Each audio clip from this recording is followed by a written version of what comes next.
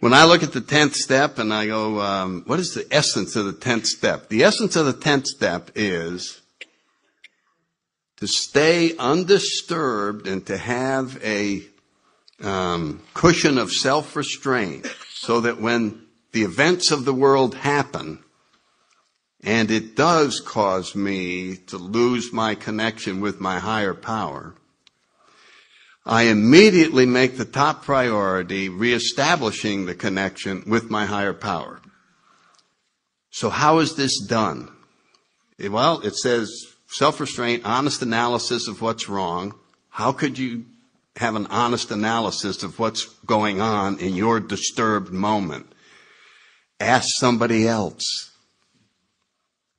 So I call a friend and I go, look, let me just run something by you. This just happened. I was down at work. The boss came in. He said this. How do you see it? You see what I'm saying? How do you see it? Well, the way I see it, your boss is totally off the wall.